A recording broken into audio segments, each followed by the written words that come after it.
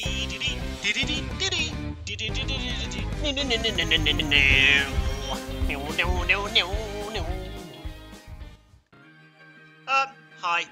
I'm Sam, and spoilers, you may also know me as guy who goes unbeaten all season in the VBA and loses in the final like an idiot.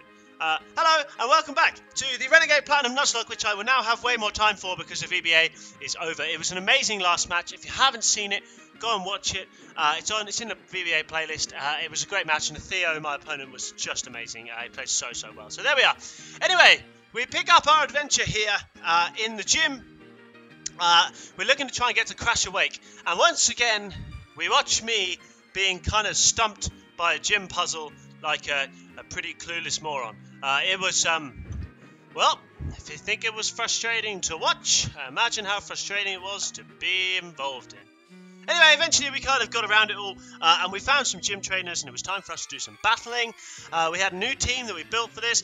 It's a pretty cool team, I think, for this gym. I think it's a really nice team, including we've got Sarge, the Executor. Executor is one of my all-time favourite Pokemon. I absolutely love Executor, so yeah, there we go. Anyway, we're switching to Hammer here, the Porygon Z. Start smashing through some stuff with Thunderbolts. We've got up to all sorts of cool stuff since we've been away, evolving some Pokemon, getting things ready for this gym. Hammer just had no problem putting the hammer down throughout this fight. There you go, thank you very much. We took on literally everything apart from this Golduck. We switched into Cheer, who I also figured would probably have a pretty important role to play in this gym battle. So yeah, took on the Golduck, no problems there whatsoever. All gone, all set, all looking good, feeling good. Everything's going well. Really can't complain. We've got some decent Pokemon still in the PC, so whatever happened in this kind of next up gym battle was always going to be alright. We ran around some more, eventually realised we had to still take on a couple more trainers. One thing I already realised from running around taking on these gym trainers is quite how difficult this gym will be. Like, these are lower level trainers, but the permanent rain in this gym is so annoying. Like, it is so annoying. Not only does it obviously boost like Pokemon like Golduck or is it Poliwrath that gets Swift Swim amongst other things, it means water attacks deal so much damage, you know, like literally so much. But hey, what can we do? We've got to battle what's in front of us, right? Even if it's BS. There we are. Sarge literally had no problems dealing with anything because Sarge is amazing. So we left the gym to go and heal up our Pokemon. Because that's what you do, right? We go and heal up the Pokemon, and we went and did a little bit more grinding. Because again, it's just what you got to do, right? You got to go do some grinding. But in the meantime, we decided it was time to go and get our encounter in the marsh up here. Following the loss of Sasori in the Discord, his favourite Pokemon, I decided to let him name this next Pokemon. We discussed what I could possibly find. He went for the name Eren, which I think is from is it Attack on Titan? I don't really know. I'm not really into like too much of the anime stuff, but I think that's where it's from. And we hoped it would be a Drapion, and it was a Drapion. So that was pretty awesome. Now all that was left was to make sure we catch it, because if it runs, if we lose this encounter, as far as I'm concerned, we lose it. You know, there's no like, oh, it's a Safari Zone, you get a second crack at it. It's done. Luckily, we caught it. We named it Eren, and it went into the PC to use a little bit later on. So yeah, we came up to go and do that training I mentioned earlier. Yeah, as you can see, we just like literally dunked on a bunch of Clefairies for experience points. A bit later on we were done, and we headed back into the gym to go through the puzzle again, which, you know, as always, super fun. I'll spare you the boredom.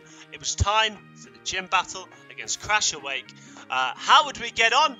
Hard to tell, hard to say, but all I know is we were prepared for this gym. I spent a good amount of time looking through the paste bin stuff, and I was pretty sure we'd do okay. We switched around some items, we got the team all up to level 44, and we were good to go. Let's see how we got on. So here we go. Challenge number 1 was navigating this Quagsire. Quagsire is obviously a water and ground type, so normally grass type moves are great. However, this thing has the Cassip Berry, so what we did, not the Cassip Berry, oh, is it the Cassip Berry? I never remember which berry it is. Oh, who knows? The Rindo Berry, that's it. So we decided to go for a Spore into a Bullet Seed to make sure we definitely took this thing out without any issues. Next up was Big Bad Gyarados. Gyarados has Intimidate, and we know it has Dragon Dance. So the only thing we could do here was just about survive a critical hit and then Spore it, put it to sleep. Thank goodness for that. We've got a little bit of leftovers recovery. We've switched straight out into our Choice Scarf Porygon Z, which has got Thunderbolt and outspeeds this Gyarados after 1 Dragon Nut. So we knew that we would be able to get 2 Thunderbolts off regardless. We just had to hope that this thing didn't wake up. It didn't. It stayed asleep. We managed to finish it off with a 2nd Thunderbolt. So far, so good. Although it was, to be honest, it was too much damage on Breloom. I was really hoping we'd be able to switch it in later, but it was pretty much done with now.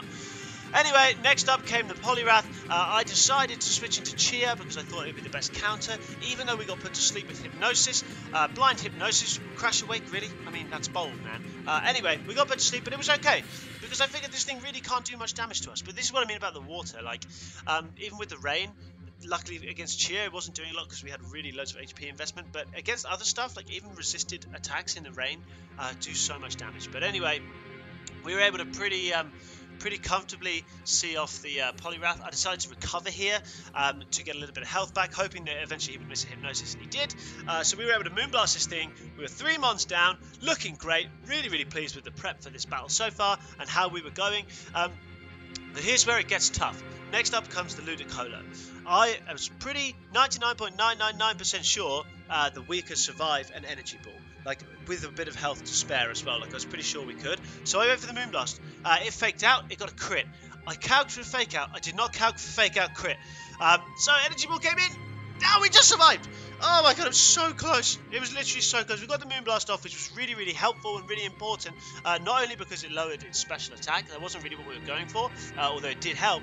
The main reason we wanted it was so that we could put on a bit more offense with Kenobi, knowing that Ludicolo might have to heal up. So we decided to go for a Seismic Toss just in case he didn't heal up, but he did. That was fine. We had the bonus that it was -1 special attack, so we could actually afford to play a little bit more risky. I went for the Hydro Pump in the rain, which even to max HP and decently, especially bulky, Kenobi did a lot. We can't mind it once. Got ourselves up a nice little boost, and I decided to just go for a Hyper Force. Hydro Pump again comes in, does some, not as much damage this time, thankfully, and we're just chipping away at this thing now, and it was only a matter of time till it went down. I was kind of hoping maybe it would miss a Hydro Pump, but it didn't, and it just, yeah, it didn't do that much to us, which was really nice. So we were 4 months down, we were looking great. Really pleased with how this one was going, but again, it just keeps getting tougher. Next up was the Floatzel, and this thing in the rain hits like an absolute truck. Luckily, we had Sarge. Sarge is like really almost max HP and a decent amount of defensive bulk, so I knew we could take a lot from this thing. It went for a crunch, we hung on, we got the sleep powder off, which was so important, because it meant it bought us time to to have a think about what we wanted to do, but most importantly, it meant that we survived with enough HP to go for a substitute, right? So we go for the substitute, which is absolutely clutch, hoping it stays asleep one more turn. For the Energy Ball, we do land the Energy Ball, absolutely massacre this thing because of our huge special attack. See you later, not too bothered about you, Floatzel. And then finally was the Sharpedo. Now, here was, I didn't know what to do because I knew this thing was going to deal with our substitute first hit, but it didn't. It went for Zen Headbutt for some reason. It didn't break our sub. We landed the Energy Ball. It procced the Focus Sash, of course, but we still had our sub up, so he couldn't kill us. And we'd done it. No defeats to Crash Awake, no losses to Crash Awake. Felt absolutely amazing. He went for the Hyper Potion. We land our second Energy Ball. Sub still up. Boff. Brilliant. There you go. That's how to deal with that. Yeah, I mean, I've got to be honest, like, I was absolutely over the moon with how that went. That was so nice, right? Like, so nice. We picked up our Fen badge. We were allowed to use Surf outside of battle, and he gave us the TM for Waterfall, because, I mean, he's a gen. What a nice guy. So, yeah, there we go. Having dealt with the gym pretty comfortably, we headed out, and Barry, the irritating little idiot, Barry, the irritating man, came up to us and started telling us something about how Crash Awake's his master now and blah blah. Crash Awake came out, but anyway, the important thing was there was some naughty things going on with Team Galactic, and we needed to go and help out. So we headed off to the Pokemon Center to go to the PC and not put anyone in the death box, not a single person. But we did pick the team that you guys chose. So you guys chose a really cool team, including some really cool Pokemon of Girafarig, Milotic, Dragonair, we got Sarge the Executor, and he deserves to come along, Aaron the Drapion, and Pakronk, the Gastrodon. So yeah, anyway, And yeah, so there we go. We done it. And Team Galactic, there was a massive boom inside the Safari Zone marsh place, whatever it's bloody well called. And this guy came running out. What happened? Well, you're going to have to wait and find out for the next episode. Thank you guys so much for watching. I will see you next time. Bye-bye.